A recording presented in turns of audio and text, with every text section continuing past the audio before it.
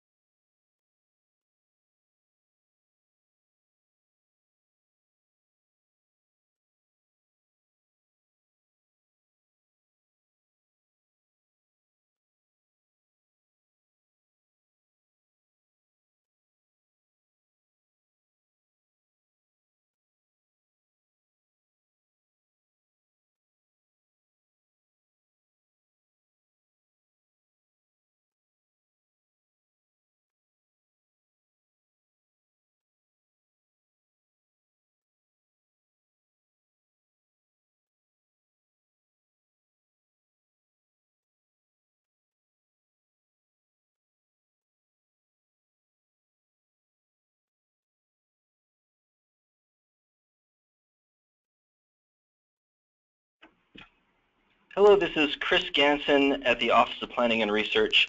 We're going to wait just another minute or two and then get started with the webinar.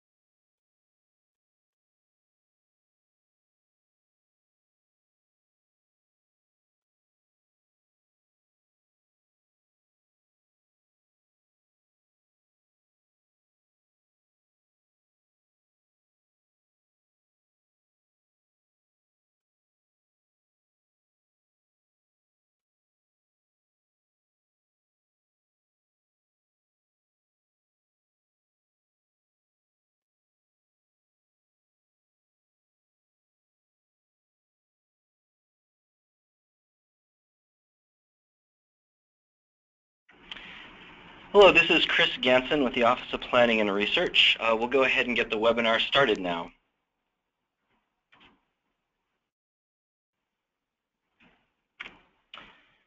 So we'll start with some logistics. First, this webinar session is being recorded and we intend to post the recording online to make this information available to people who weren't able to attend at this hour. We have everyone in muted phone lines. There's going to be between 150 and 200 people on the line today.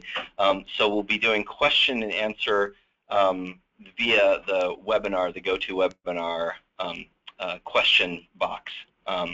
So we'll take some clarifying questions during the presentation. We'll have a couple of folks here looking at your questions and posing them to us at the correct, at the best moments. And then we'll have longer questions at the end. We'll have a good amount of time for question and answer when we finish the presentation portion. You'll see in the GoToWebinar system there is a question box. That's where we'll accept questions. And last, if you have any technical problems with your GoToWebinar arrangement, we have GoToWebinar's phone number down here on the bottom of this slide. Okay, so what are we going to talk about today? First, some background. Why are we here? Why the decision at the state level to move away from LOS and towards vehicle miles traveled in CEQA. Second, we're going to talk about our updated draft materials, what we have just put out for public comment. Third, we'll run through some case studies that apply those materials. Fourth, we'll talk about next steps, kind of a calendar of what is coming up, when the process will unfold, and what the major milestones are. And fifth, we'll talk about some related initiatives, including the Caltrans TAG TISG and general plans and impact fees. So with that, let's launch into background. So I'm going to start with a schematic, and those of you who have been following this process may have seen this before. So given that some folks may have seen this before, we'll move along at a somewhat quick pace. On the screen is a schematic of a city with an infill development located in the city center and some outlying development along the right side and top. And when such an infill development is built, it loads relatively little vehicle travel onto the roadway network because it's close to destinations relatively and generally. There's oftentimes other modal options available besides driving, so not that much VMT is added to the network. And yet, infill development tends to trigger numerous LOS impacts. And that's because, by definition, it's last in development, and last in development is adding traffic to the existing traffic. So when infill development goes into areas, especially vibrant areas with lots of activity, it tends to trigger LOS impacts. Let's contrast that with an outlying development, a greenfield development on the urban periphery. So that development loads quite a bit more vehicle travel onto the roadway network. A typical amount is 3 or 4 times as much vehicle travel loaded onto the roadway network. But it has relatively few LOS impacts because it's, by definition, the first in development. So it's facing emptier roads when it goes in. That's not to say that this project does not generate more traffic or cause more delay. It's just that the LOS metric is very localized and tends to focus on the traffic right around the project. So by the time the traffic from the project gets into congested areas, it does so in a dispersed fashion, which flies under the radar for LOS. These sorts of projects, therefore, contribute to regional congestion without triggering LOS. So another issue, here's a picture of a roadway LOS-A, and you can consider whether that's the sort of thing that your city wants, or this LOS-F roadway. This happens to be University Avenue in Palo Alto. It is the street with the highest tax base in the city of California.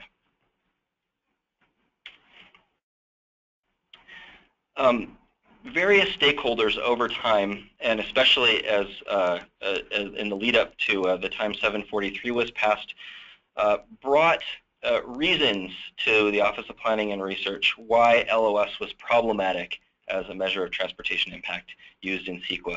And we've done our best to catalog those issues brought to us by stakeholders, and I've listed them here on this slide. So let's run through those.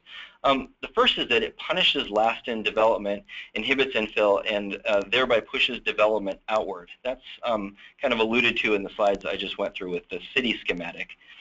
Because LOS triggers more impacts for infill development, it's easier to just go build out in the urban periphery. Second, it solves local congestion, but exacerbates regional congestion. When you build automobile capacity in response to congestion, building that additional capacity invites more automobile traffic. And that traffic is laden onto the region's roadways. And if you look outside in most major metropolitan areas, you can see that that has, in fact, overburdened the regional roadway system. Third, it inhibits transit. An example is the bus rapid transit project in San Francisco. There's a couple of bus rapid transit projects in San Francisco, ran into the problem that they were increasing substantially the number of people moved along the corridor, but had to find a way to accommodate the same number of automobiles as before. LOS focuses on vehicles, not on people, and because transit is so efficient at moving people in few vehicles, it tends to get disadvantaged by the application of an LOS metric. Fourth, use of LOS inhibits active transportation. And that's because cyclists and pedestrians to LOS are impediments to transportation rather than transportation in its own right. So to improve LOS, it often makes sense to eliminate a pedestrian crossing so that cars may flow more freely, or to not add a bike lane so you can add an additional car lane, so again, cars may flow more freely. This is important for a number of reasons, and one of them is the health benefits that the state could attain by having more active transportation is lost by not providing these active transportation facilities. And there's research showing that we could save billions of dollars on healthcare if we could get folks out on their bikes and their feet more. A fifth reason is that LOS is a metric of mobility rather than access to destinations. So it's sure to show failure in the big picture, even when we achieve what we want to do in the state of California, which is get people to their destinations. And there's an example here in the diagram, the picture here, from the city, the Denver area, which over the 25-year period, 1982 to 2007, they did a good amount of infill development. They consistently through that time, and the extra traffic from that infill development added a lot of extra rush hour delay. You can see they went from 4.2 to 11.7 minutes of rush hour delay. So Denver did terrible for transportation, right? The delay got worse by a factor of 2.5, and you know LOS is a metric, roughly speaking, of delay. However, if you look at average travel time went down in that area, in that region, in the Denver region. Now, how could that happen? And the answer is that when you add destinations into the urban fabric, people don't have to go as far to get where they want to go because they can go to the new destinations.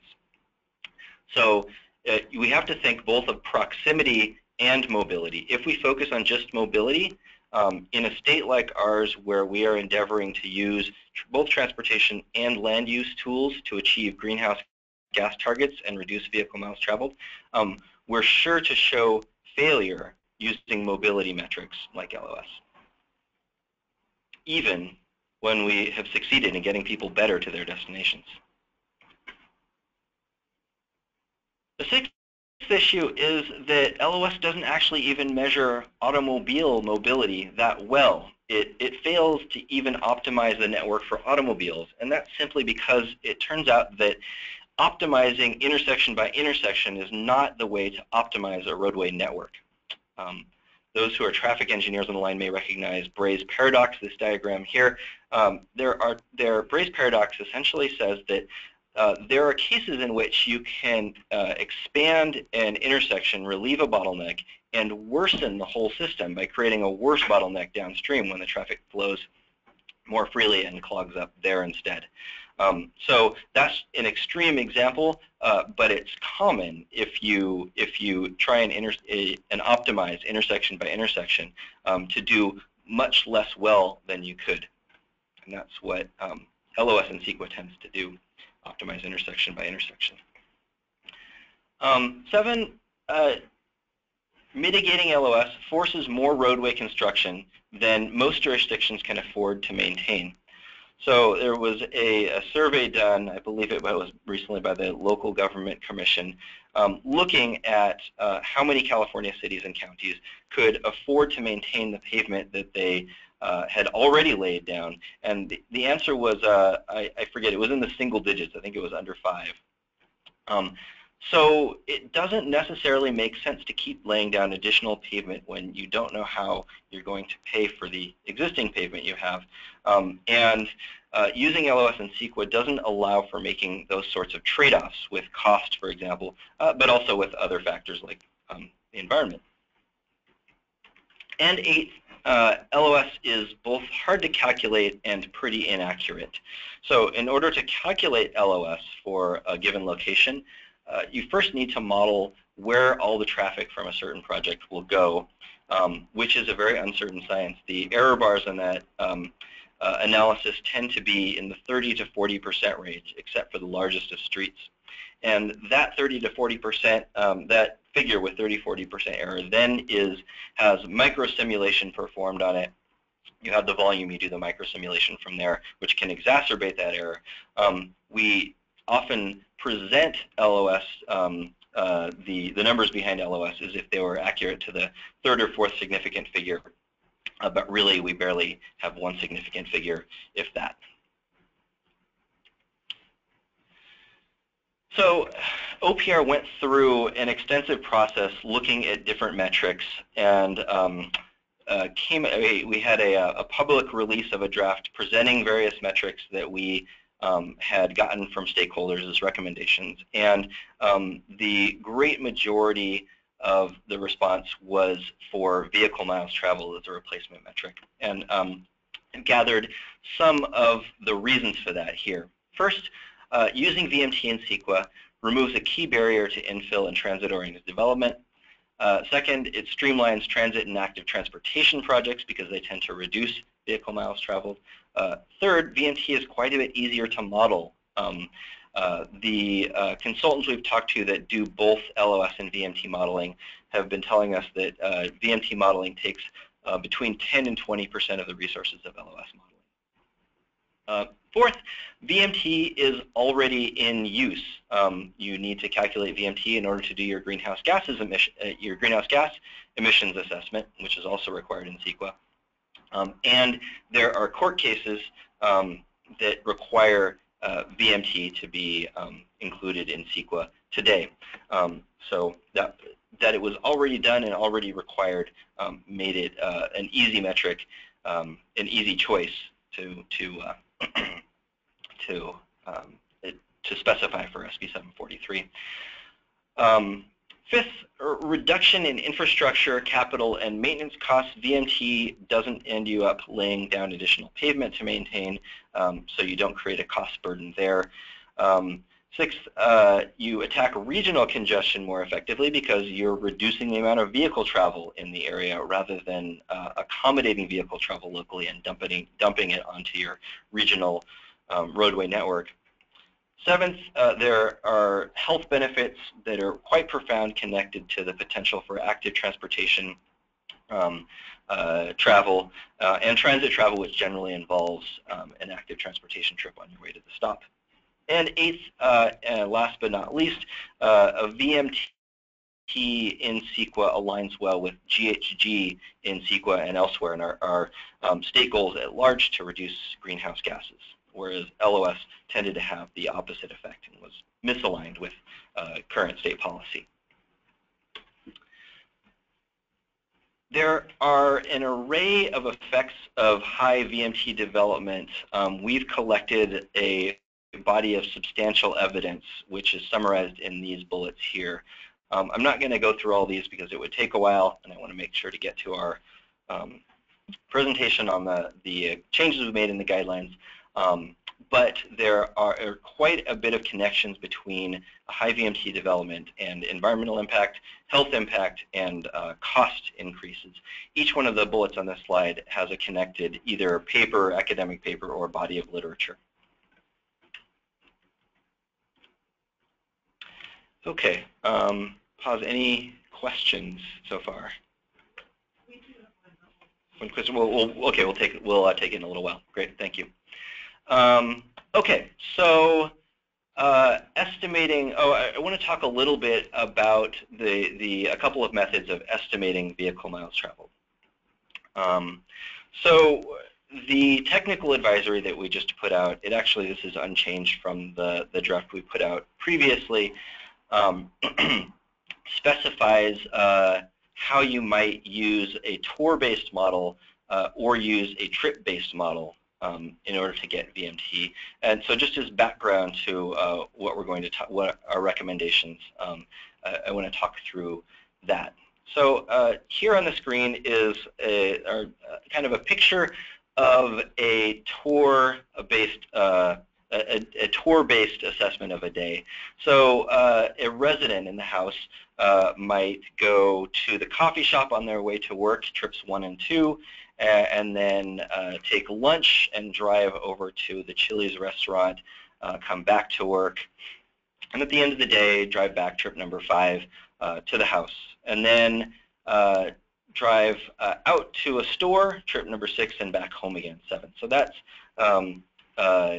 just an example of a day and a tour. And tour-based models, think of that first tour, the whole tour that was part of that the workplace was part of, as the work tour, and the second tour, that trip 6 and 7, as the shopping tour. And together, it all makes household VMT. In fact, the total household VMT would be all of this travel for all of the inhabitants of the house. And I mention this because in our guidance, we point to using household VMT or household VMT per capita, and that's household VMT divided by the number of occupants of the house. And then you can look at that, of course, at a city level, divide by the total number of people in the households and the total amount of VMT on these tours. These tours, again, may stay within the city. They may go outside of the state and stay within the region.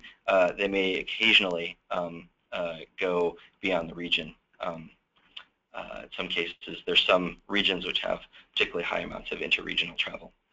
So I wanted to compare that to a estimating VMT in a trip-based fashion.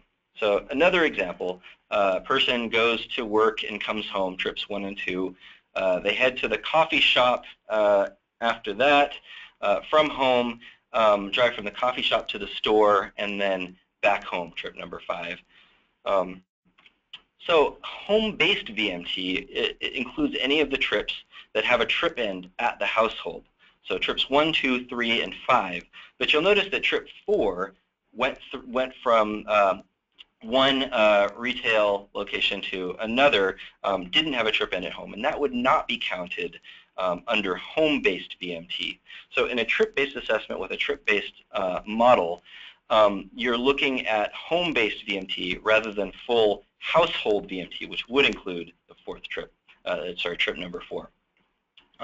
And I'm raising all this because as we get into the methodology, you'll see that in some cases we need to use home-based VMT, and in some cases we can use household VMT. In some cases we need to use home-based VMT because that's all the data we have available.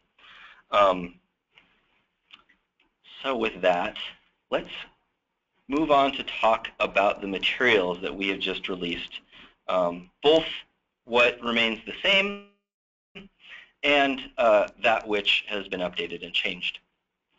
So first, that which remains the same. We are continuing to recommend vehicle miles traveled as the primary metric of transportation impact in CEQA, and that is a statewide deployment. That remains the same as in the previous draft that we put out.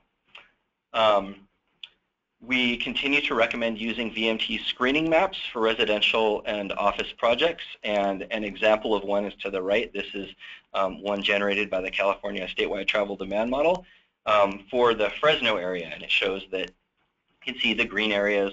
The light and dark green represent below 15% below below 15% below the regional VMT, overall VMT per capita.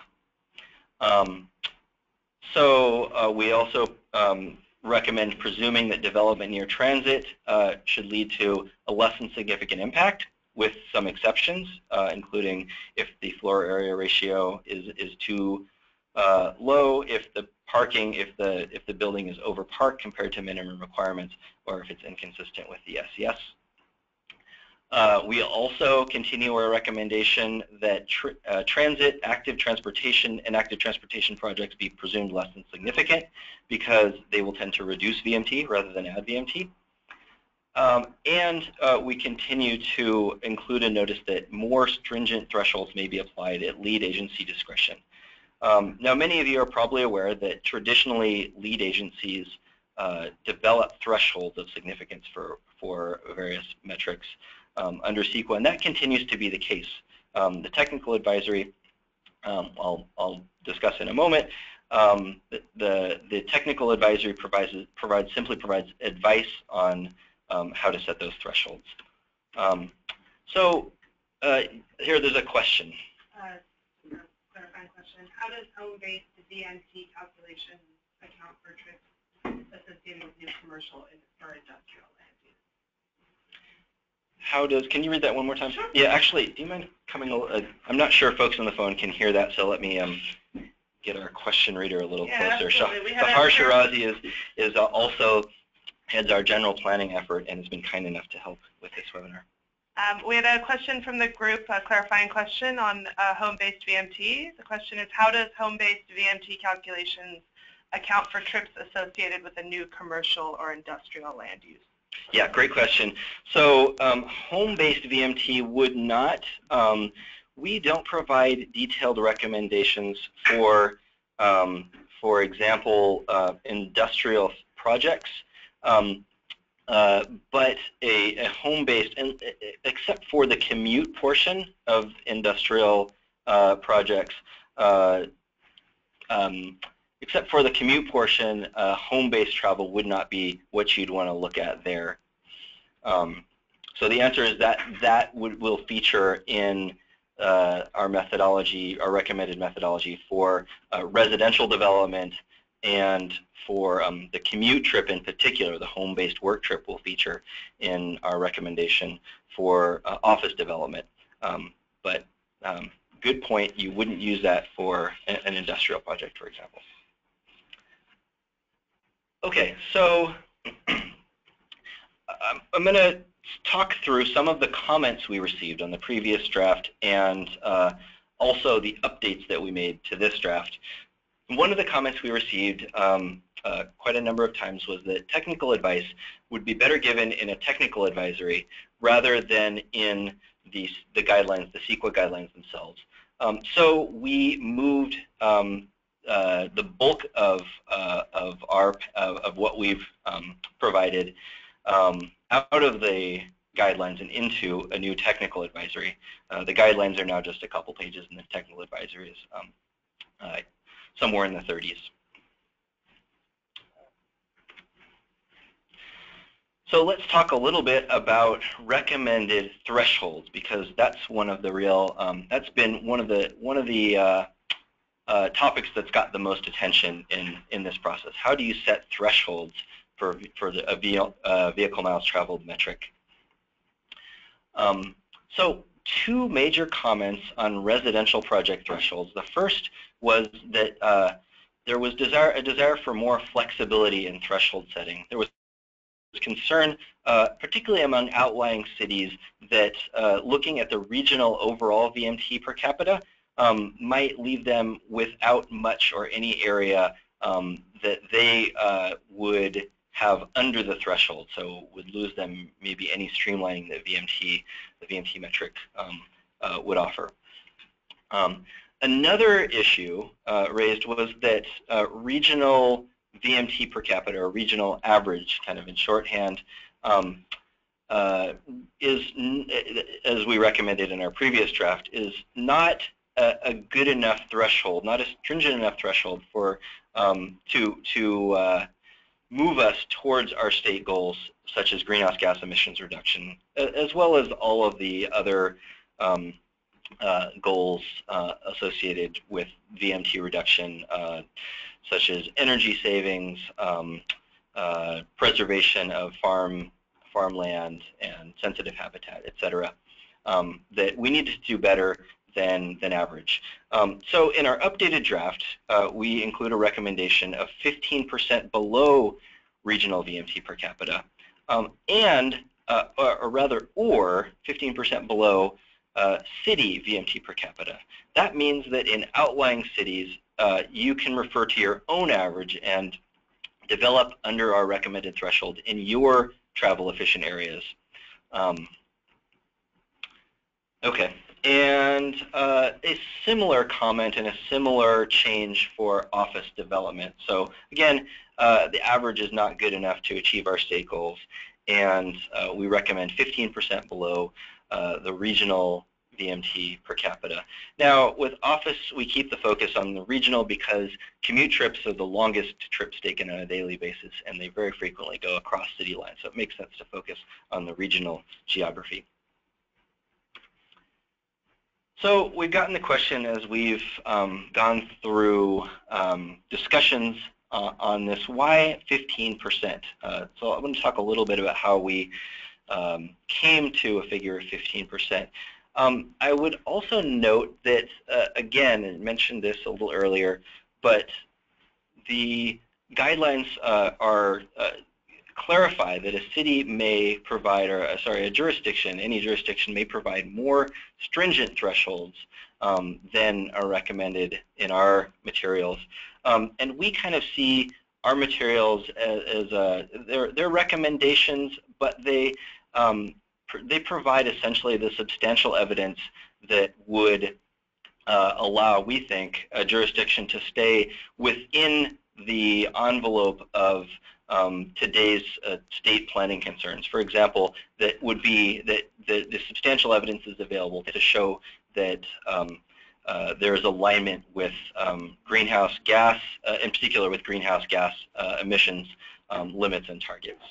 So specifically,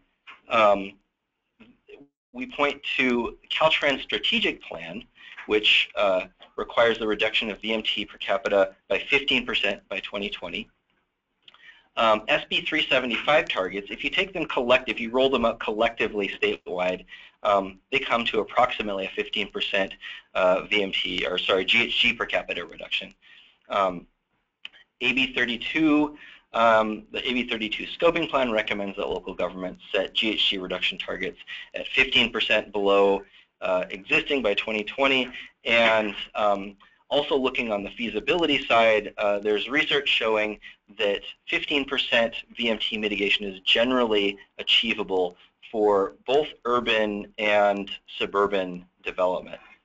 CEQA's quantifying greenhouse gas mitigation measures contains the research which demonstrates that. Okay. So how about retail development? We have changed our recommendation fairly substantially for retail development. We recommend not only a different threshold, but a new sort of analysis. The comment we received was that new retail tends to redirect trips rather than generate trips anew.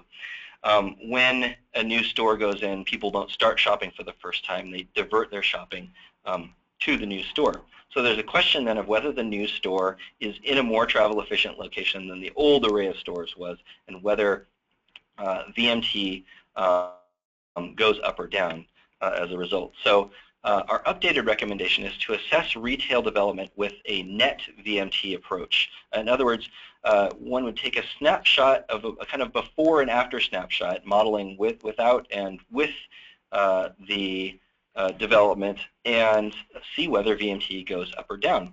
And retail, which increases VMT, which draws people from what was closer locations to further locations, for example.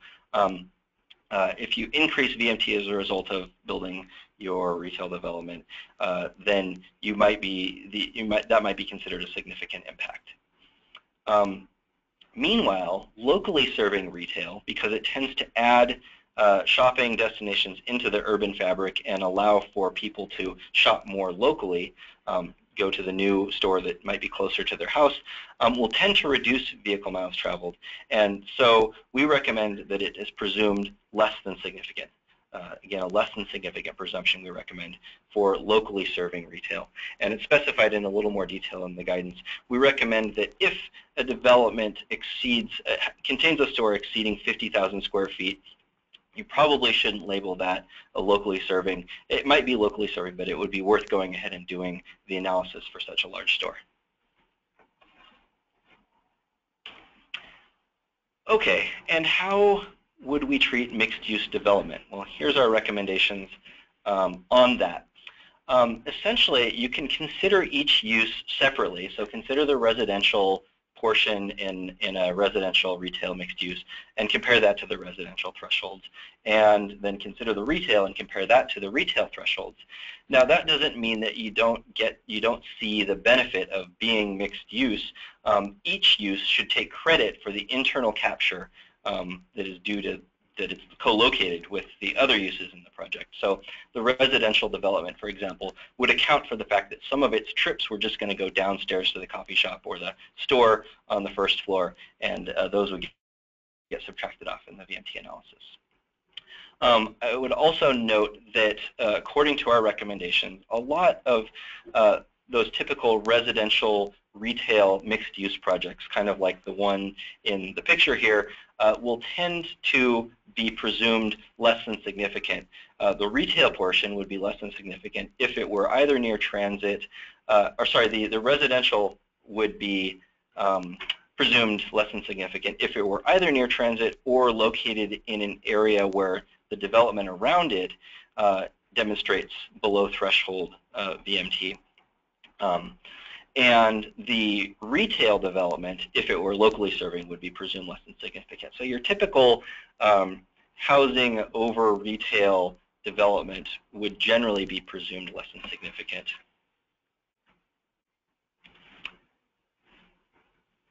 For land use plans, we recommend that sub-jurisdiction plans, such as specific plans, use the same recommendations that we use for land use projects, the ones I just reviewed. And general plans, we recommend that consistency with the SCS, excuse me, the aggregate VMT across the jurisdiction that the SCS plans for, consistency with that is an indication of a less than significant impact. For RTP SCSs themselves, we recommend that sufficient VMT reductions in order to achieve their GHG targets specified by the Air Resources Board would make for a less than significant impact. So how about transportation projects? Well, we've mentioned earlier that active transportation projects and transit projects, which tend to reduce VMT, we would recommend that they be presumed less than significant. So they would generate a less than significant, usually negative, and therefore less than significant amount of vehicle miles traveled. So we won't have that bus rapid transit problem or that bike lane problem anymore, where those modes are on the hook for promoting the automobile. A couple of comments that and then what about roadway investments and roadway capacity expansion projects and induced travel, the VMT that results from essentially the induced VMT. So we provided some recommendations in the last draft, and the comments we got on those are that the analysis might be burdensome for small projects. The recommendations that we provided, and we still offer those as options in this current draft, were essentially around doing the travel demand modeling and making sure that land use changes that were affected by the transportation project were included in that analysis one way or another. Now that would be a big analysis to do for a very small project like a turn pocket. We recommended that general purpose lanes would be perhaps considered significant, that managed lanes would not. So two comments that we heard frequently were that the analysis might be burdensome for small transportation projects, and that that using a project type as a significant threshold is problematic. So we've updated a recommendation in a few ways. First, we've clarified the types of projects which might induce measurable or substantial vehicle miles traveled and which wouldn't, and we've listed them in the technical advisory. So an example of a project which might induce measurable or substantial VMT would be addition of a general purpose lane on a highway. And an example of one that wouldn't would be the addition of a turn pocket. And there's a long list of other projects which wouldn't be expected to induce substantial or measurable VMT. We have shifted from a project type threshold, like general purpose lanes or one kind of lane or the other, to just a VMT threshold. So a certain number of VMT is our new recommendation for a threshold for a roadway project. And how we also provide a recommendation for how you might develop that threshold, how you might calculate that threshold.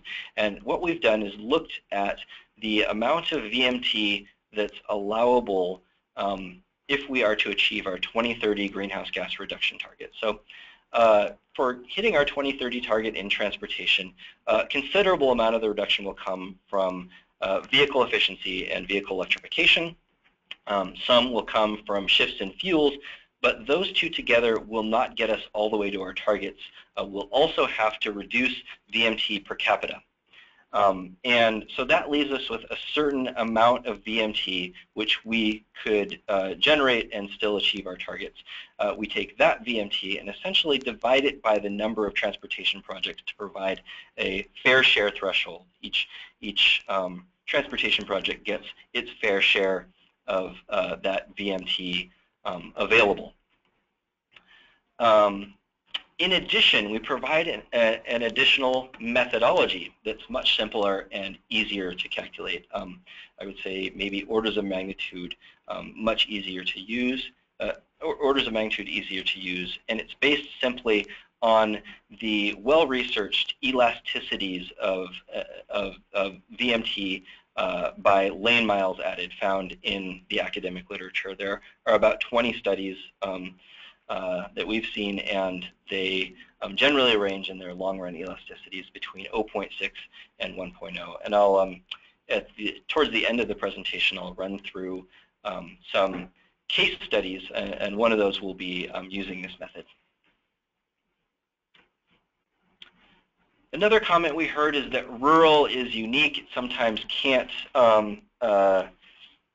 mitigate. There are certain rural uses that can't mitigate as effectively as you can in urban areas for VMT. There are certainly other rural uses which you can mitigate a substantial amount for, but because of that variation, we recommended that thresholds be developed on a case-by-case basis rather than providing the same recommendations that we do for MPO, for areas within MPOs. Another comment is that it was concerned that a VMT per capita metric might end up triggering an EIR for a very small project. And we have updated our recommendations to include a small project screening threshold. If your project is going to generate fewer than 100 vehicle trips, then that's presumed less than significant. And there were concerns about impacts to transit, our recommendation is that addition of riders to transit is not an environmental impact. However, blocking stations or routes may be an impact.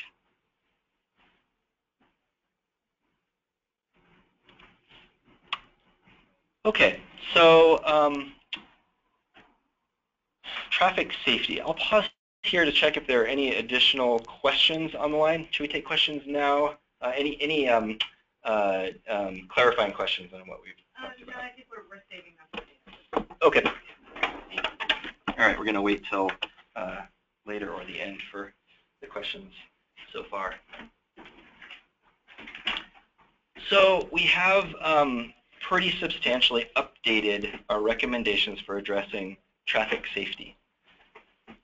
And I'll share at least an outline of where we have gone with safety.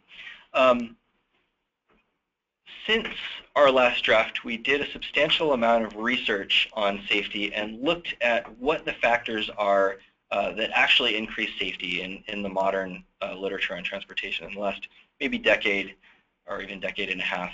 And we found that some of the traditional principles that have long been assumed to increase safety, actually the opposite has now been found to improve safety.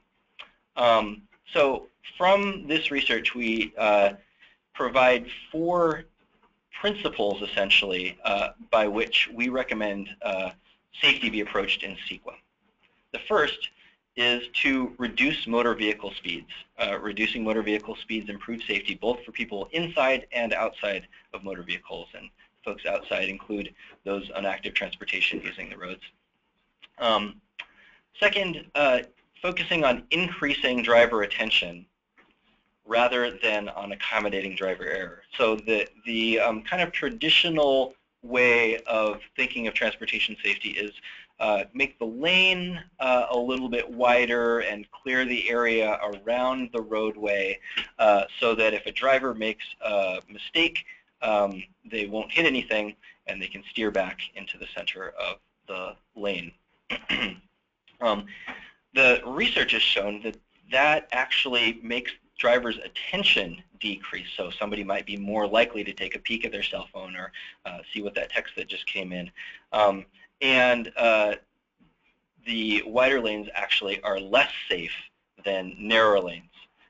So that and other sorts of methods of increasing driver attention, providing vegetation along the roadway edge, for example, are encouraged. Third, as a general principle, to protect vulnerable road users. Now, there's an obvious part of that where vulnerable road users don't have protection around them as motor vehicle users do, so need additional protection to be just as safe as folks in cars. We've seen that in recent years, fatality rates have been going down for motorists, but been going up for pedestrians and for cyclists. So that's a particularly important trend to reduce. We also observe that there's research showing that a lot of additional people would be willing to use active modes if they felt safe in them. So there's additional factor of perceived safety allowing for additional active mode transportation. If we can improve perceived safety by protecting vulnerable road users and not just both making them safer and making them know they're safer, we'll then get all of the greenhouse gas, health, et cetera, benefits of having more people transport themselves on their own power. And fourth and finally, we recommend VMT reduction as a safety measure. Less vehicle travel means less exposure to crashes. And VMT itself and also sprawl-style roadways and sparsity, rather division of land uses which lead to VMT are a consideration here. We recommend in our discussion on safety to avoid attributing cumulative analysis, cumulative safety impacts to last in development. So avoid sorts of methodologies like looking at queuing and spill out of a queue, which act very much like LOS, like level of service, insofar as the last in development, that infill development that's built at the end, puts that last car or two, which then triggers an impact. We recommend using employing methodologies that don't have that problem. We also caution against focusing on increasing automobile throughput as a safety solution, both because increasing automobile speed, which that can be associated with, increases risk, and because increasing throughput can also lead to increased VMT, which also is connected to an increased safety risk. And finally, to where trade-offs are made, be careful to consider trade-offs with vulnerable road user safety and motorist safety.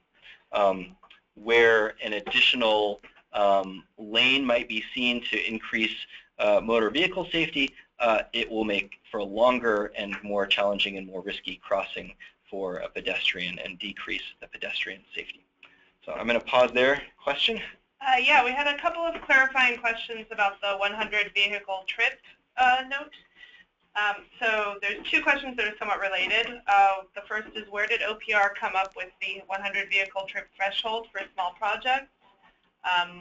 With an example that a small development with even 10 or 11 homes would possibly generate more than 100 daily trips. And off of that question as well, is the 100 vehicle trip screening for small projects peak hour trips or daily trips? Thanks. Yeah, so this is similar to, do you want to answer the question or shall I? Okay, I'll go ahead. Got Chris Calfee here, who has been hard at work in the last couple of years on 743 along with me. And so essentially refers to congestion management plan standard practices already. And I believe is it peak hour? Okay, yeah, we're looking at peak hour trips. Another question, Sahar, was that the clarifying question for right now? If I can clarify. Oh, sorry. One other clarification. Again, this is just OPR's recommendation in the technical advisory. So that's our recommendation based on the information that we have in front of us. Individual lead agencies can choose to follow that or come up with their own recommendations based on their own information. Thanks, Chris. Okay, great. And the other questions we have on the hook we'll save for later. Okay, so moving on from safety, we'll talk a little bit about data. As we've been out and about discussing this shift to VMT, there have been some concerns raised about data availability, and we're happy to announce that the California statewide travel demand model is up and running, and we have posted, actually Caltrans has posted on its website VMT data that it's produced across the entire state. So that data can provide assistance with trip lengths for sketch model. So if you are using a sketch model in order to calculate VMT in an area, and it has an input for how long the trips are, you can get those from the CSTDM, and there's an example of doing so in our case studies that we'll go through. It can also provide assistance with setting thresholds. So you can use this data to determine that regional overall VMT per capita minus 15% number. And we recommend, I'll say here for the first time, and this will come up again, we recommend using the same model, be it the statewide model or a regional travel demand model. Use the same model to set thresholds and to do the analysis or provide inputs for the analysis. So there's an apples to apples comparison. You can also use the statewide model for assistance in generating VMT screening maps, similar to the one to the right. Okay, let's move on to the case studies. So we'll walk through the case studies which we provided in our materials. We'll talk through them at basically a high level, although we can get into finer details in question and answer. The first of those is a residential and retail mixed use called Stockton & T in Sacramento, California. The second is an office building in Mission Viejo called the Mission Viejo Medical Center. It's an office building.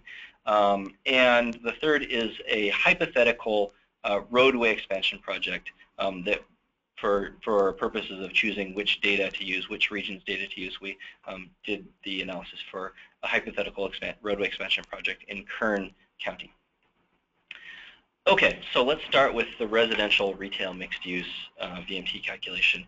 Just a little run through the project characteristics. It includes 214 multifamily dwelling units, 24 single family dwelling units, 6,000 square feet of locally serving retail. It's located just over a quarter mile from a light rail station, and it's surrounding residential exhibits, surrounding dwelling units exhibit a 2.1 VMT per capita on average, compared to the recommended threshold, which we calculated again from CSTDM data, the statewide model data, at 14.2 VMT per capita. Now, if you look at the distance from light rail, that quarter mile is within a half mile, it's less than a half mile, so that, according to our presumptions, would lead that project, the residential portion of this project, to be deemed less than significant.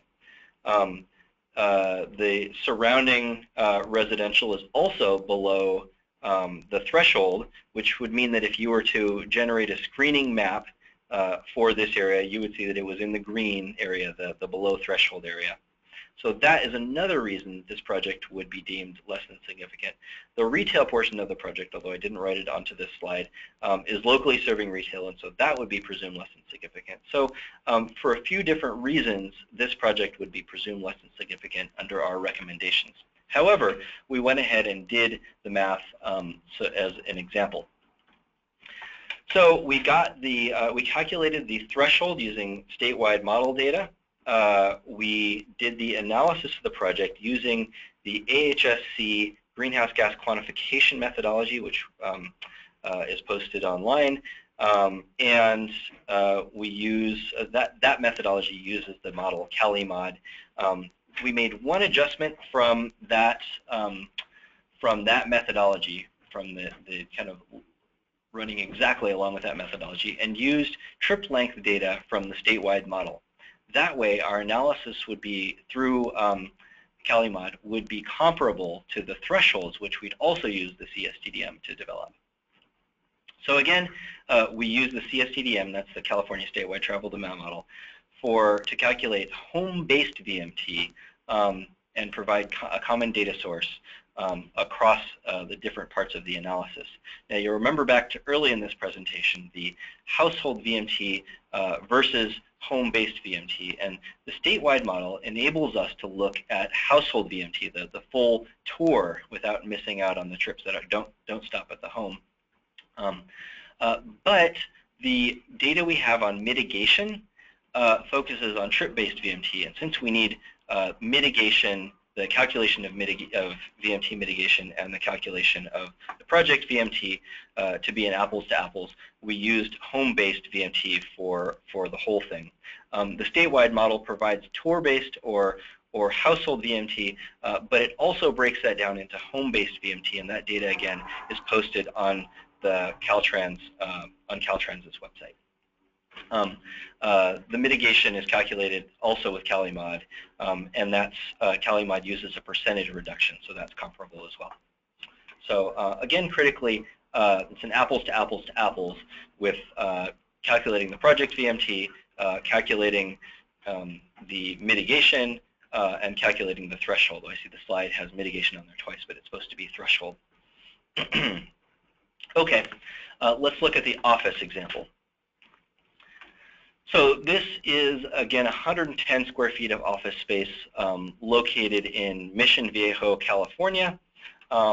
I pulled down a picture of this project from the internet, and it's possible that I've gotten it wrong, but it's something that looks, this gives you the idea of the sort of project that it is a pure office project. It's not mixed use. So we got thresholds from the statewide travel demand model, the CSTDM.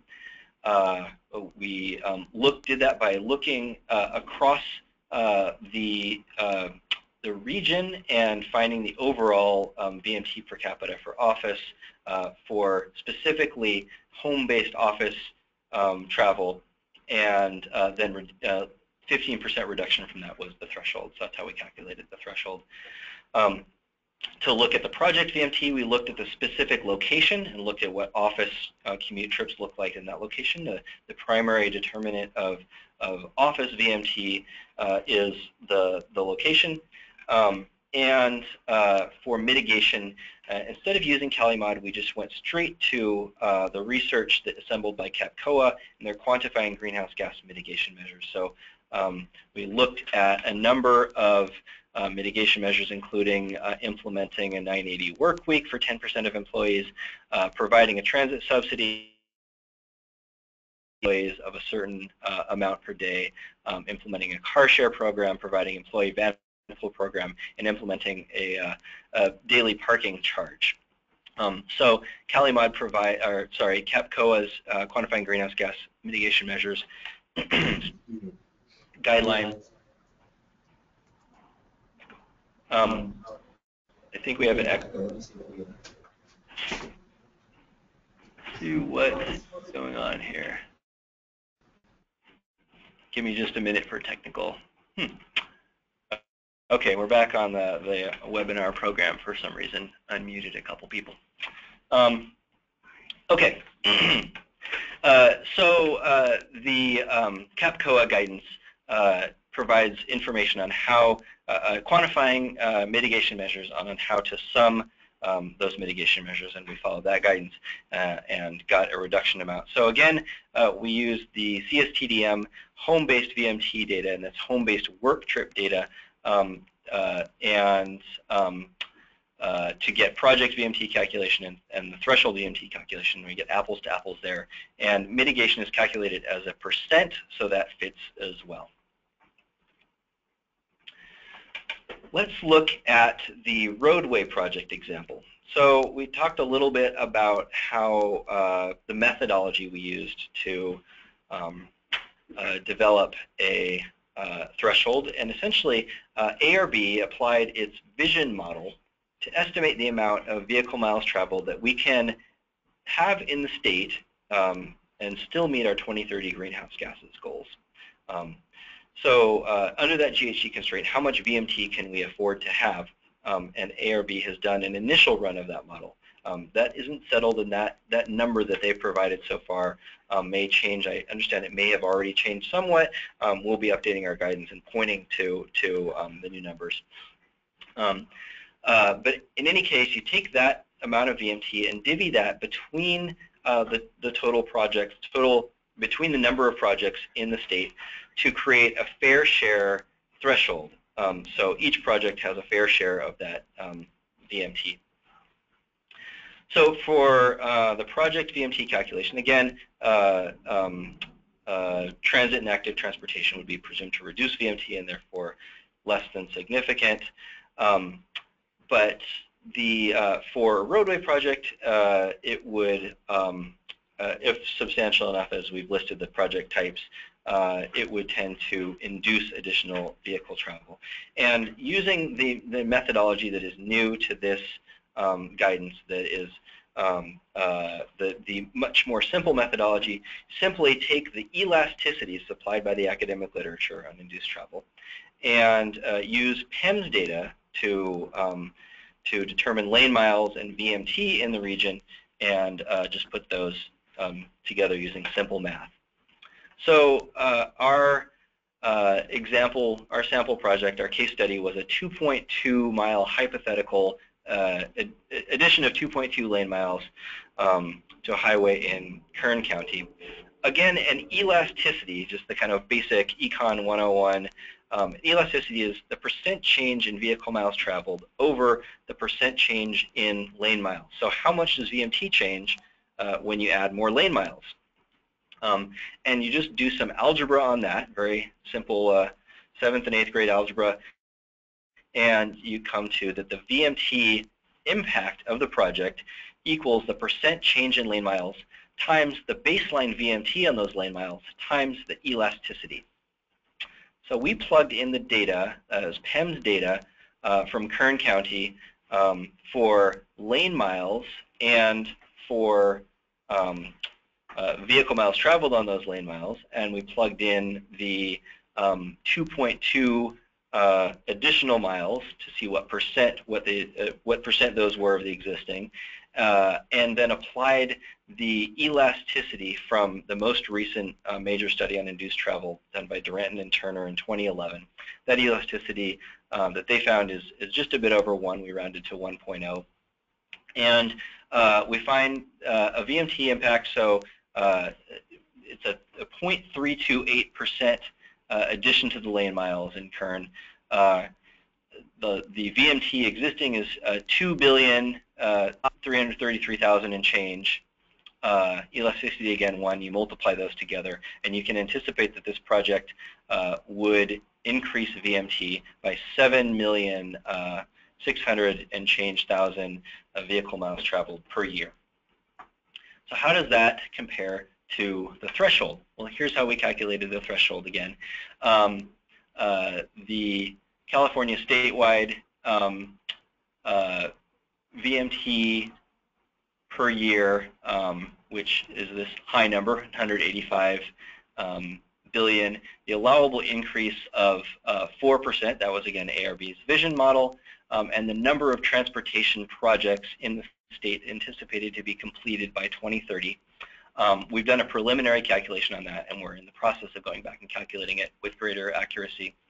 But for now, we think this is a rough estimate, and came up with a fair share VMT per transportation project of just over 2 million VMT per year. So the project VMT in this case is greater than the threshold VMT. It's 7 million and change over 2 million and a small amount of change. So the project would lead to a significant impact.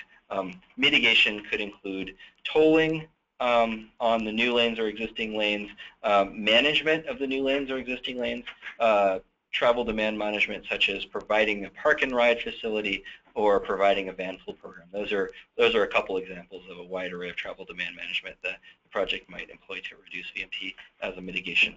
And I'll pause for a moment to see if we have questions. Yeah, there's a clarifying question back to the first example. The question is, in the first example, can you explain what the VMT mitigation was? Yes, the first example there was the project itself had less than significant VMT, and so there was not VMT mitigation needed.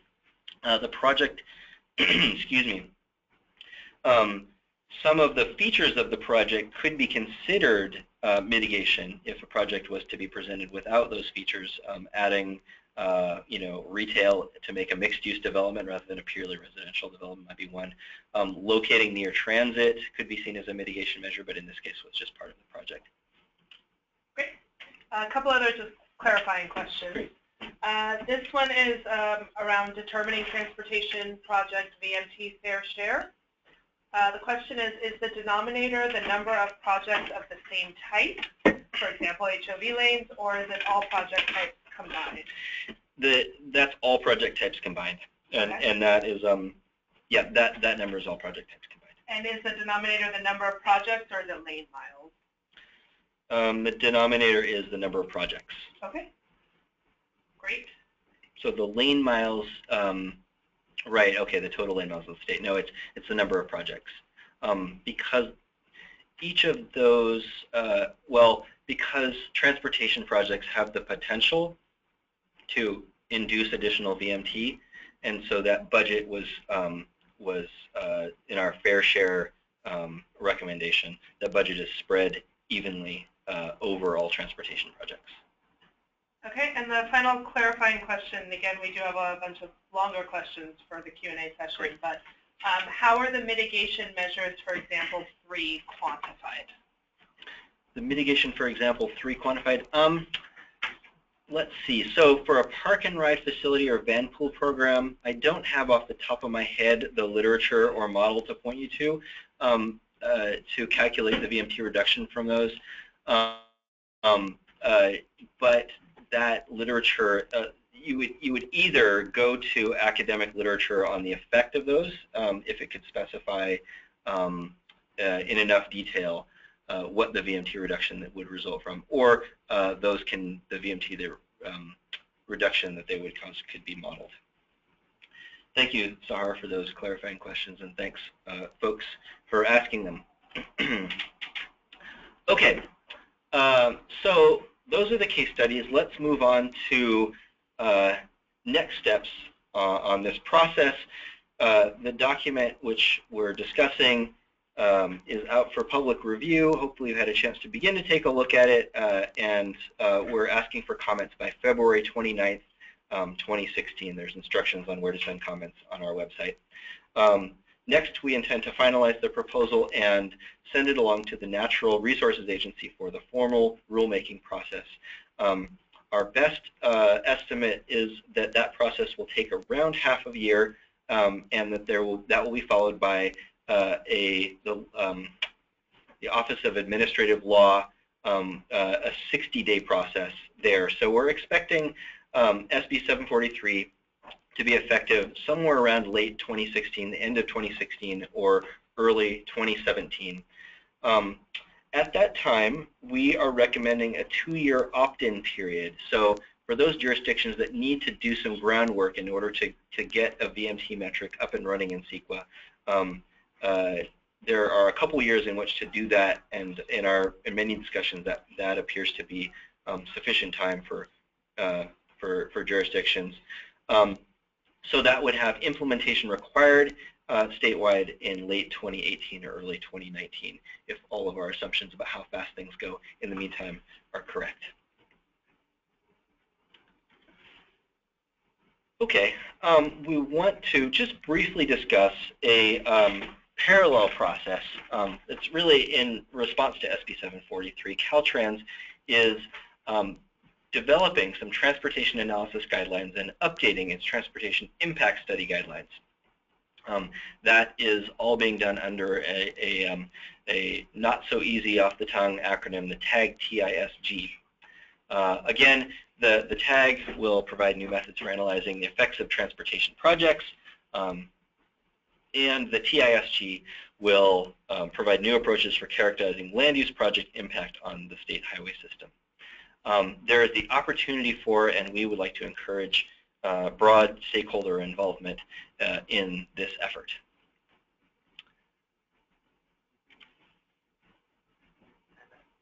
So general planning and impact fees, I want to talk, I have a couple slides, I want to mention those. I already mentioned that we are lucky to have Sahar Shirazi here for the last year or so far from US DOT, and so she brings a transportation background to the development of the general plan guidelines.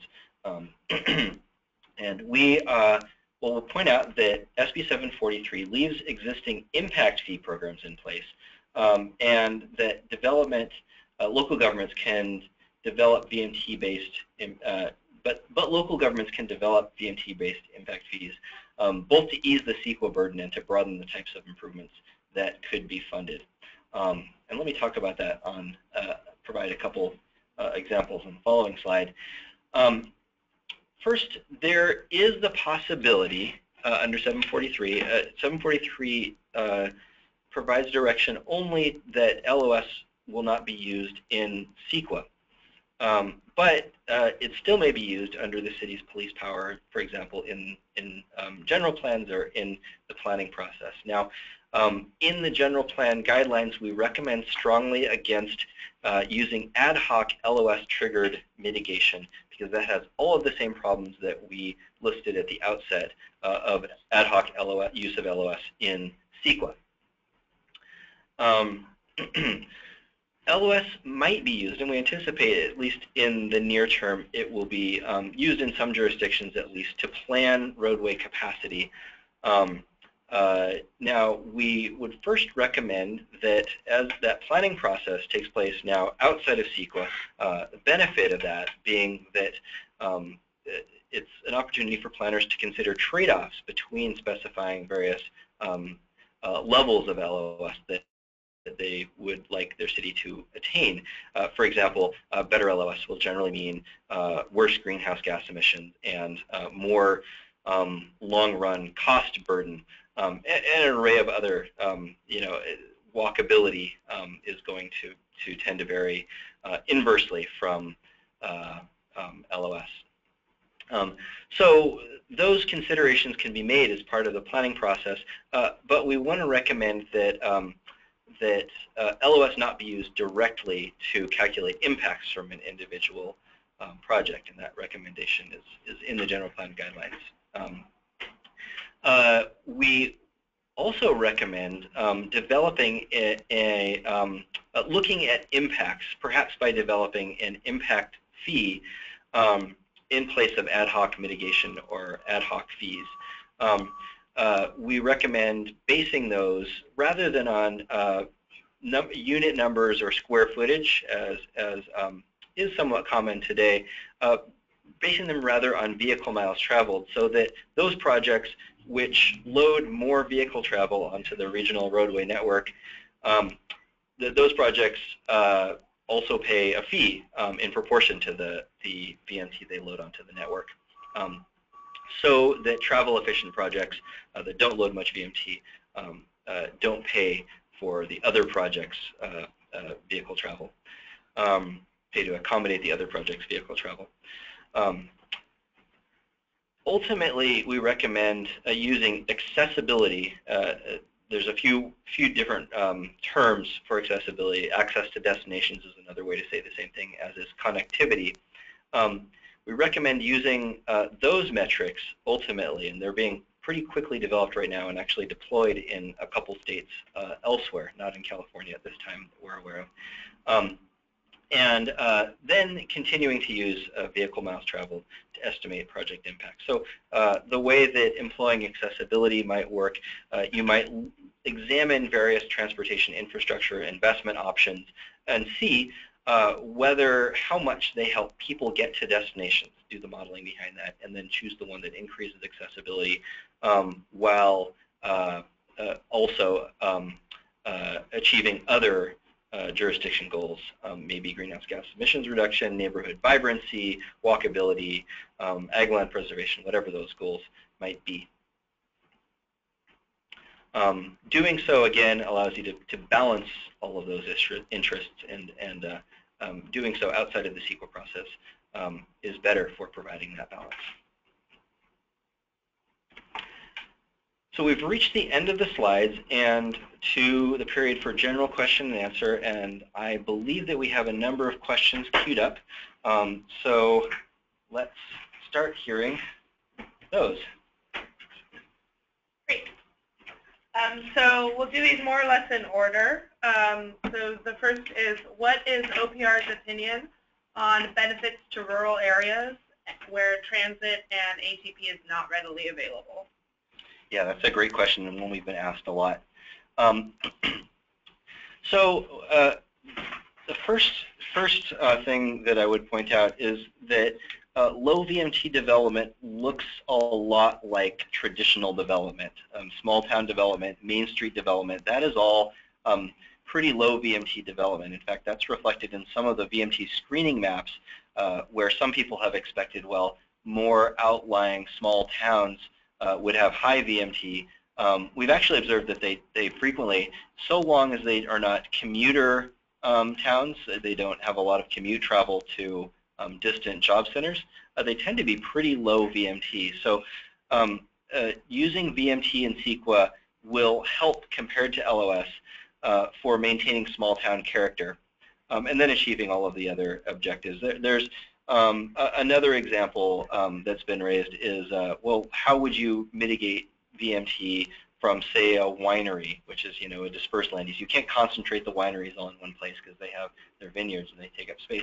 Well, one thing you could do is to provide a shuttle that would get people between the wineries and to population centers. That would reduce VMT, and it might also solve some other problems associated with drinking wine and then getting in a car. Thanks. Great.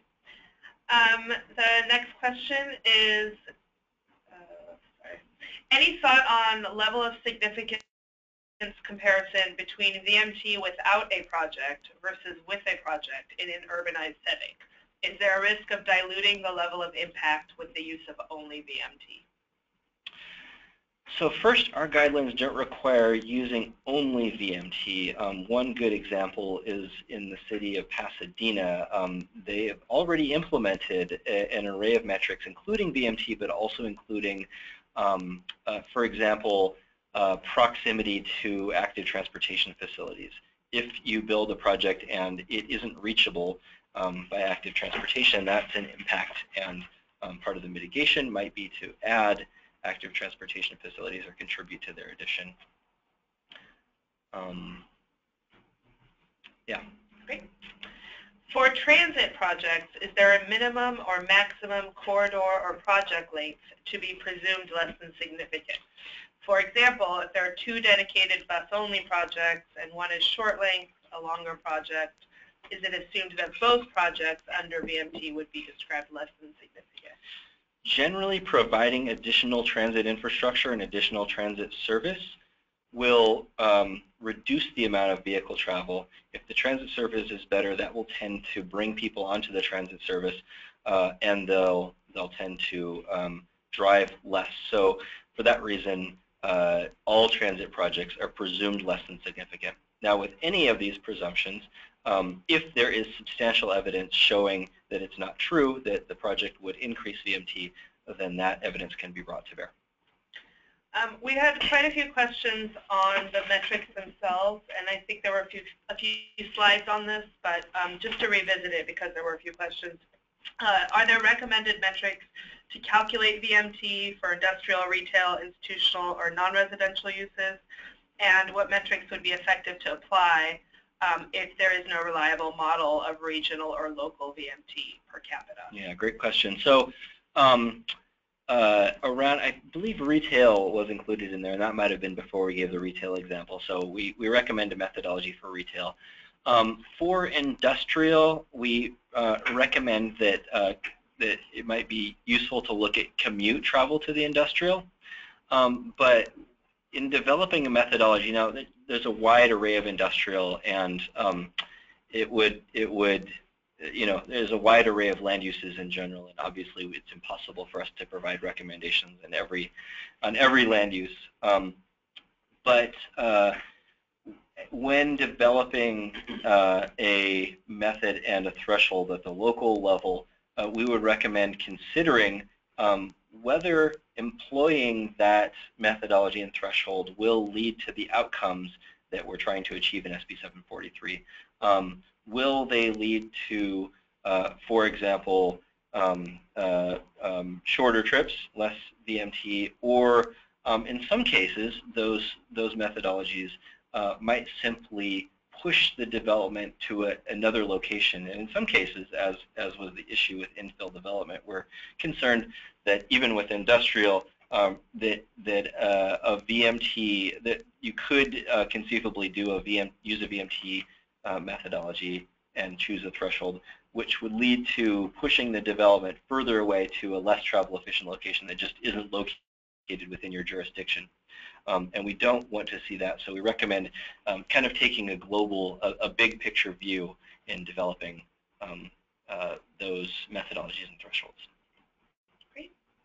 The next question is about goods movement. Land uses related to goods movement are not addressed. How will the proposed rule impact logistic and distribution type uses? And could this rule discourage the development of these critical uses?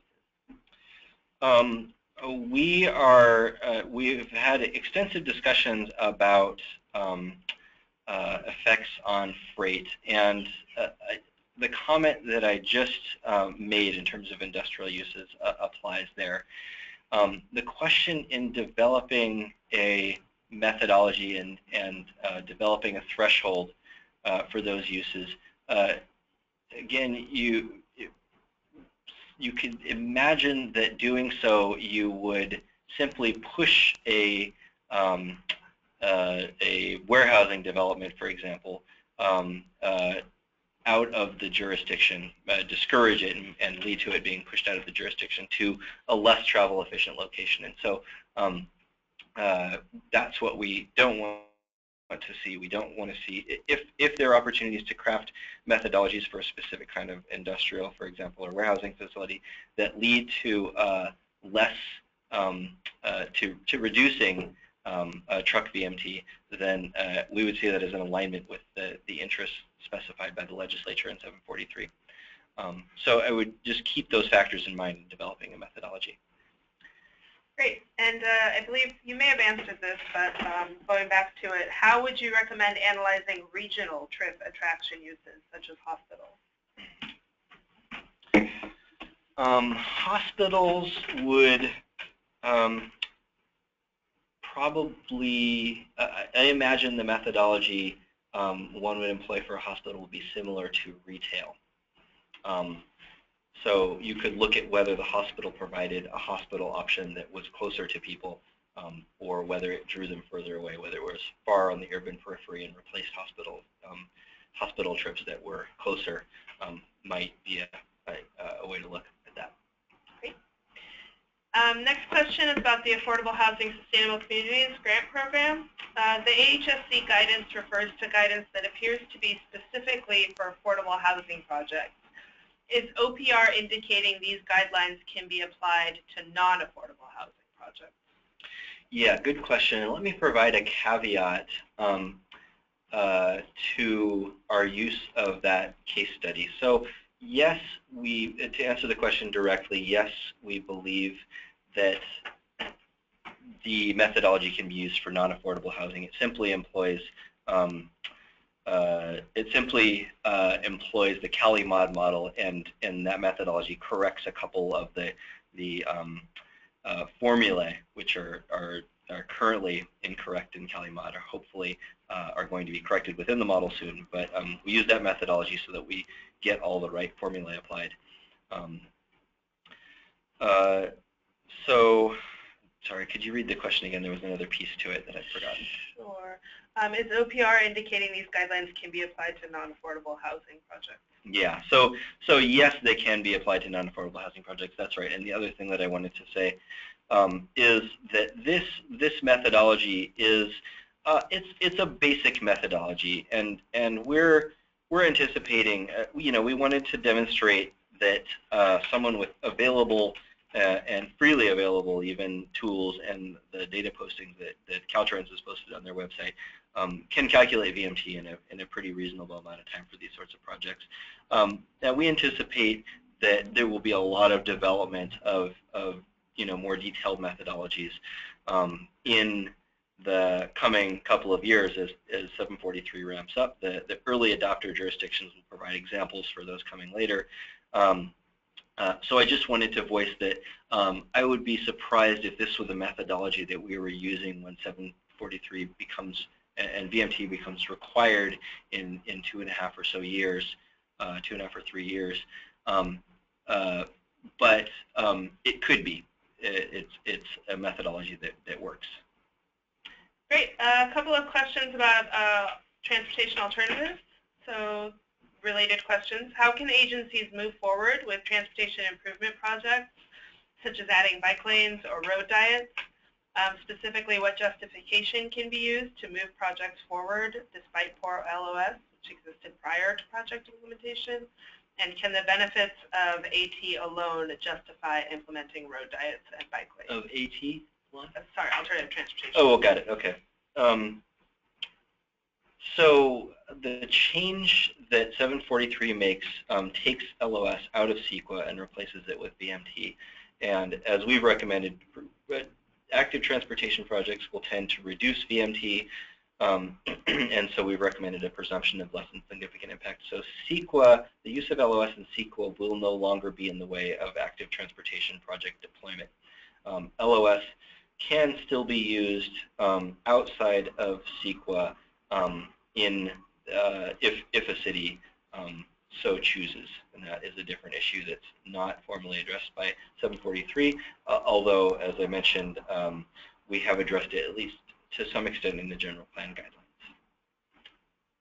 Great.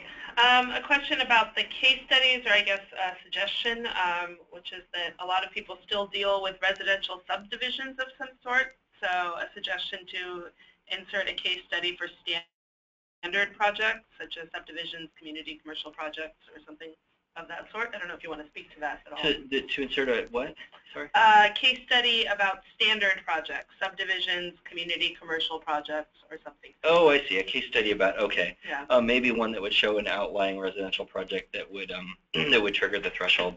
Yeah. I think that would be valuable. I think we would like to What do you want to say about it? yeah, I would just say you could use the same methodology on an outline project. You would plug in the trip lengths and the CSTDM, sorry, that would be for that location, and then you would plug in the numbers into CaliMod. And so it would be a very similar analysis. What we didn't show maybe was mitigation that you would use, and you know, for a standard suburban development mitigation, there's a wide array of mitigation. I would look to the CAPCOA greenhouse gas emissions quantification guidelines, but for example, including retail in your development, including active transportation paths to that retail development from the residential development, providing a high level of connectivity rather than loops and lollipop style roadway deployment. The next question is a concern about using CalEMod.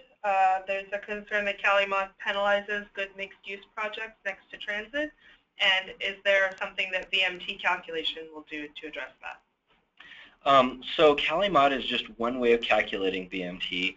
I guess I kind of covered already that I expect that there already are a number of ways of calculating VMT, and they'll be common before long.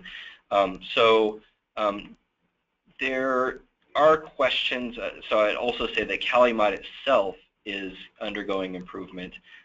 There are sorts of mitigation that some believe are not fully accounted for. So the research on VMT mitigation in some cases the recent research hasn't made its way into that model.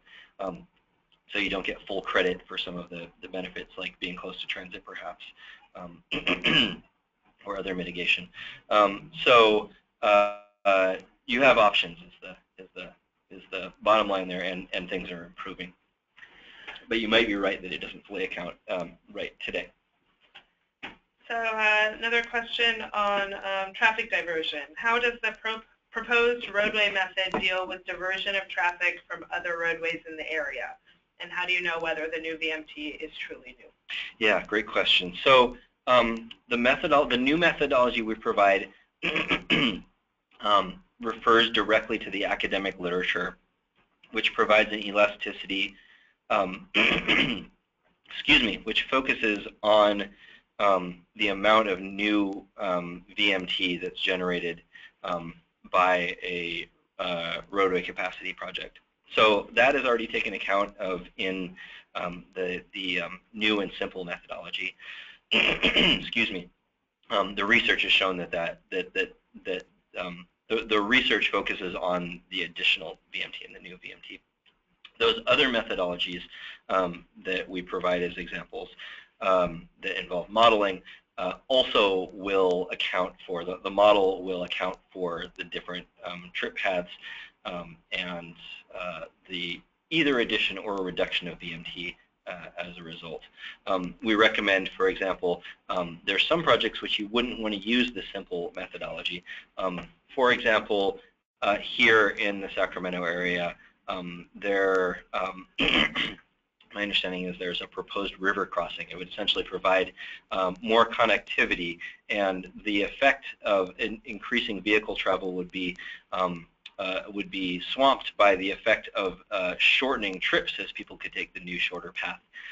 So for projects that are unique like that, we recommend actually doing the modeling.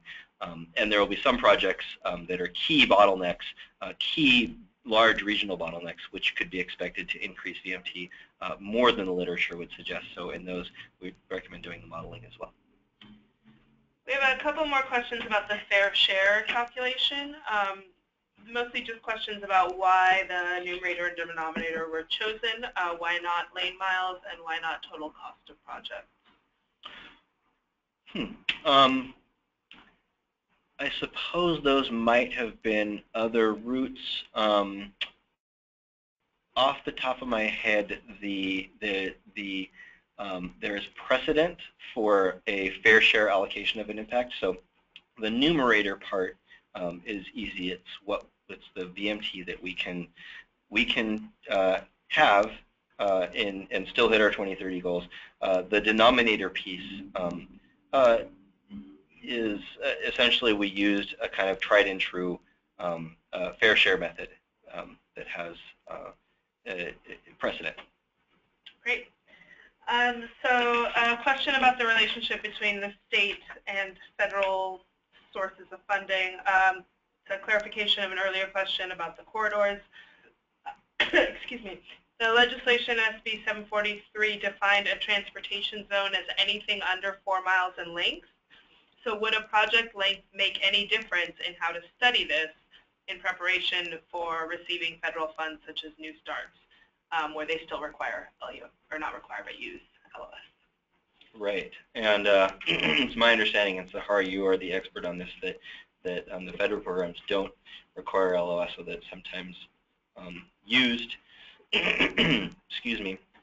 I'm not familiar with the 4-mile threshold in SB 743, but in general, the more lane miles added via a transportation project, the more vehicle miles traveled you would expect to be induced. That's just the basic relationship there. And I'll add a clarification that I know the US DOT is looking at this question of LOS and where it's required and where it's used, and trying to clarify that for states across the nation. So hopefully there'll be better guidance on that coming out soon as well.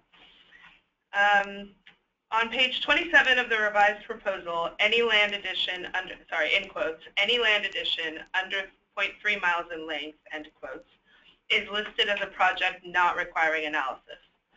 Does this mean additional through lanes at an intersection do not need analysis?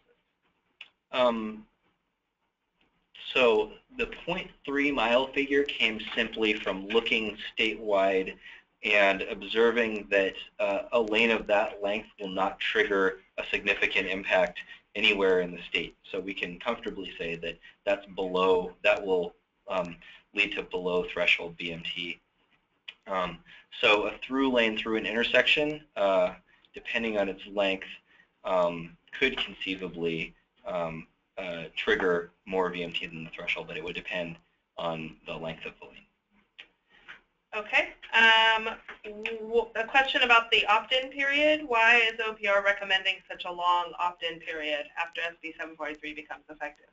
Great question. We got a lot of feedback from jurisdictions, both that were calling themselves early adopters and ones that may not be particularly early adopters. And all around there was concern that they would need enough time in order to do the technical work to develop their thresholds. They may use our guidance as a starting point, or they might adopt our guidance, but in any case they need to go through both the technical and political process around doing that. And there was concern that that a year would not provide them enough time to do that work in a quality fashion. Question about safety. It was stated that to try and avoid attributing cumulative safety issues to last in development. Can you please clarify that statement? Federal Highways identifies Q lane analysis and increase of storage capacity as a potential form of mitigation for LOS. Right. So that's putting a finger on the issue we're talking about. So development, and particularly infill development, will tend, just as it tends to trigger LOS, will tend to be the development that places that last vehicle or two in a queue that might have it extend onto a main line, thereby triggering a significant impact. Now, in California, we have enshrined in state law planning priorities which say that infill development is our priority. We have greenhouse gas targets and laws about achieving those targets, which we, through exercises around SB 375 and others are clear, we will need to focus our development in an infill fashion to get where we need to go to achieve those targets to sufficiently reduce our VMT and GHGs. So we are recommending using caution not to have to create a setup where the last in development leads to significant impacts, burdening the infill development with solving that problem that's really a cumulative problem that's really been contributed to by all the projects that have associated with vehicles on those ramps. And those projects would be located some, picturing in a central city area. Some of those projects would be in outlying areas, and some of them would be centrally located. So it's just important to set up a methodology that doesn't unduly impact infill development. And one last question from earlier on, which is regarding the calculation of the VMT, specifically whether the VMT calculations are done in both the near term and the cumulative. I presume that's the scenarios. Do you want to answer that?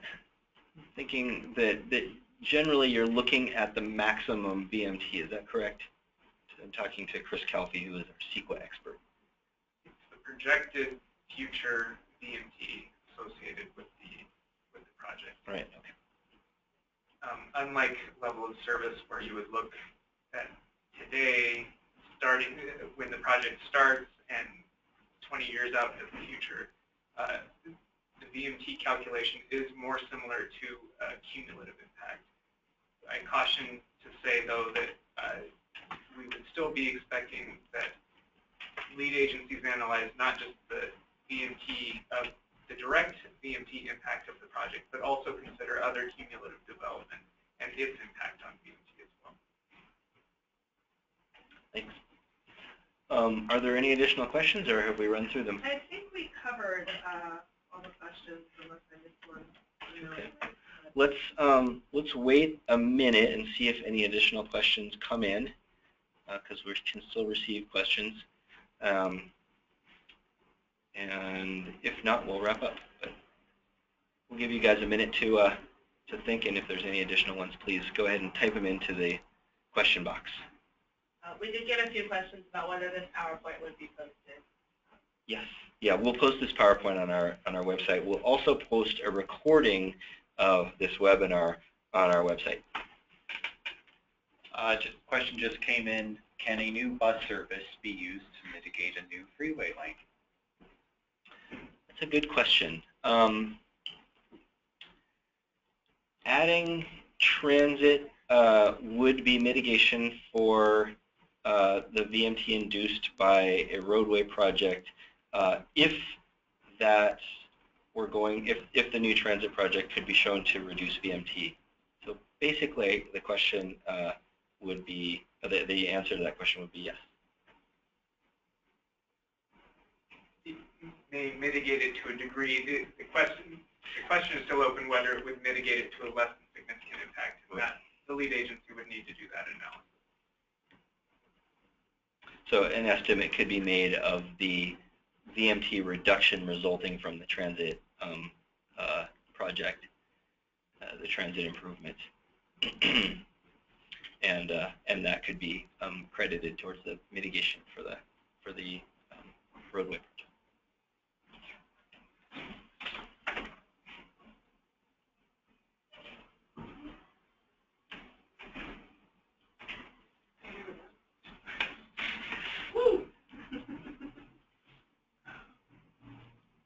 Oh, yeah. So the question was asked about validation of the statewide model. I think I'm not even going to try and answer that one. I'm sorry, but I can point you to reach to the modeling folks at Caltrans who have been developing the statewide model. I do know that there is more validation work to do, that the VMT numbers coming out of the statewide model are not perfect. Compared to the accuracy of LOS, we're comfortable that they're ready for use.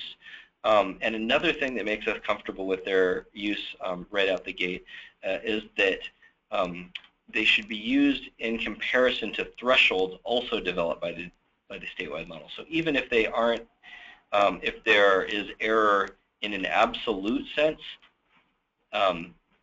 it should provide reasonably accurate relative VMT numbers. In other words, for example, calculating a threshold for a region and then calculating trip lengths for that region, those would be comparable and appropriate for use today, we believe. And I would just add on to that, CEQA's standard for adequacy is not perfection, but that it provides, the information provides sufficient information to help decision makers to make an informed decision. So we think the statewide data do provide some information to help make a decision. It doesn't need to be perfect. And I would actually add, the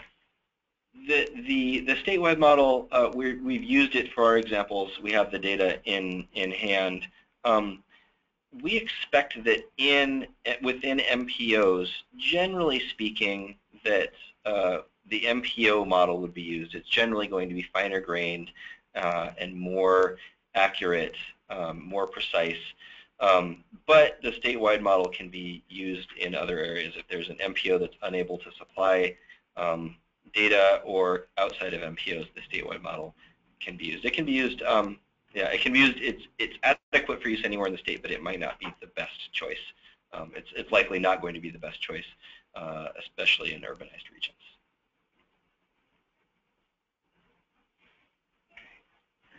Quite a few more. Okay, great. There's another question on fair share allocation for transit projects. Question is, are all transit projects treated equally? That is, does a large transit project get the same fair share of VMTs as a small transit project? The answer is yes, and it doesn't matter. Yes, large and small projects get the same fair share under the technical advisory, our recommendation in the technical advisory currently.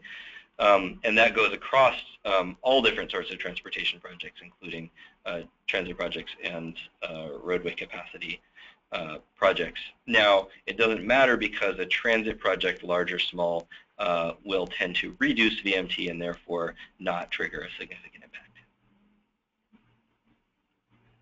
Okay, clarifying question. You indicated earlier that the threshold for small projects would be 100 peak hour trips, but on page 20 of the guidelines it indicates threshold is 100 daily trips. I might have misspoken. I would need to go back to the guidelines on that. But if we've written it into the technical advisory, take that rather than what I'm telling you now. Sorry about that. Question regarding roadway discussion. Indication that narrower roadways are safer and more desirable with landscaping closer to the roadway is not in line with state traffic manuals, highway design manuals. So will the state be changing those documents to be consistent? I'd say those conversations are ongoing.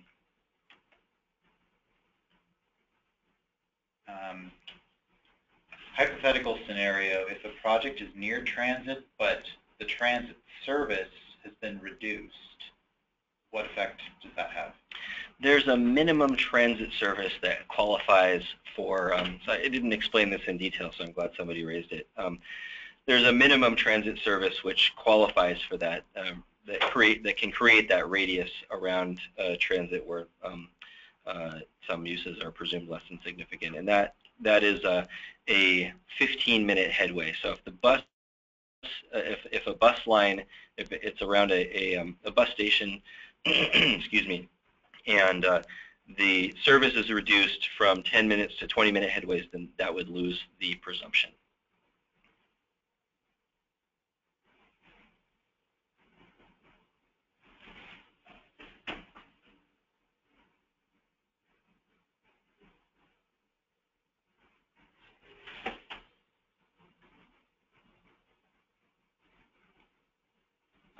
Great. Okay, so a question about what does VMT measure that isn't already covered by greenhouse gases? And I'm glad you asked that question. So I put a slide up near the beginning that that essentially was the answer to that question, but it's a whole array of other impacts. So you know, transportation, energy use, and fossil fuel burning creates greenhouse gas emissions, but it also creates air quality problems, and there are other environmental impacts associated with you know, resource extraction, et cetera.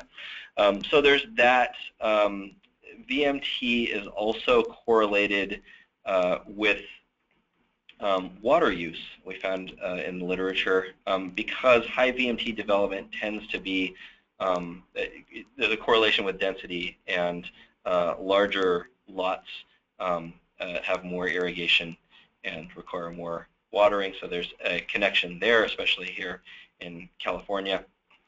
And then VMT also correlates with consumption, with land consumption, similarly. So consumption of farmland and sensitive habitat, for example. So those are some of the additional environmental factors which VMT is a reasonable umbrella over. It isn't, VMT is kind of a shorthand for an array of environmental impacts, of which GHGs is an important one, but just one.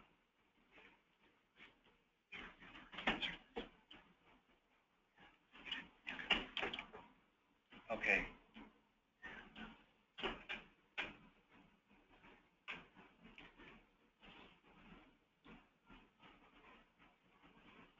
Actually, let's look at the next one, and I think Chris Kelsey might be better to answer that one.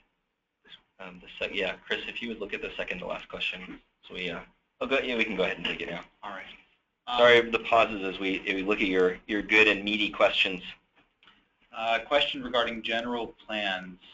If the applicable general plan still uses level of service, does this create any general plan consistency issues under CEQA if the lead agency uses vehicle miles traveled to analyze transportation impacts? Excellent question.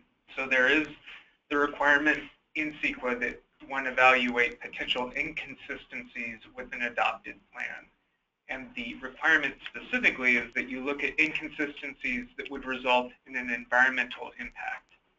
The statute has said that once the guidelines go into effect, then level of service or auto delay shall no longer be considered an environmental impact. So for CEQA purposes, that to the extent that there's an inconsistency with the local land use plan, that's not a CEQA environmental impact. To the extent that there is, in fact, an inconsistency with the city's general plan, however, that inconsistency would need to be resolved before the lead agency could adopt the project. Any additional questions? Okay, two more. Great. I think we have time for. Okay. I think this relates to a couple more. A previous question. SB 743 relies on a definition of major transit stop and transit priority area, and recently enacted AB 744 also does, but references, quote, an unobstructed path, end quote, to transit. Is that concept going to come into SB 743 as well? The concept is not spelled out overtly in 743, but remember that proximity to transit is we recommend it lead to a presumption of less than significant impact. And if there is an impediment to getting to the transportation, getting to the transit from the project, that would be substantial, pretty clear substantial evidence contravening that proximity.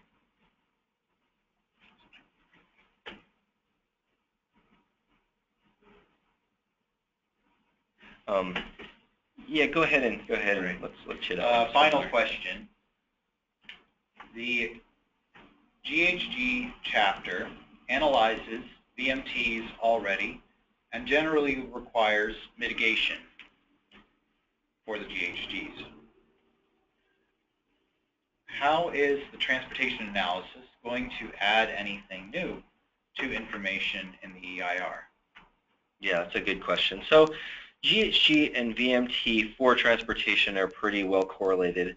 However, of course, greenhouse gas emissions can be mitigated in a number of ways that don't involve the reduction of VMT. So there's a number of additional mitigations available that reduce GHGs but not VMT. And again, VMT is associated with an array of environmental impacts. So this focuses attention more squarely on VMT and seeks to mitigate those array of impacts. All right, are there any more questions? Okay, so we are near the end of the hour, so we'll hereby wrap up this webinar. We thank you so much for attending. We welcome your comments on our work and the current draft that's out for comment now. Again, the instructions on providing comments are on our website, and the comment period runs through the 29th of this month, through this full month. With that, we'll go ahead and end the webinar. We'll be hosting another webinar in a week or so. Please see our website for information on that. Thank you.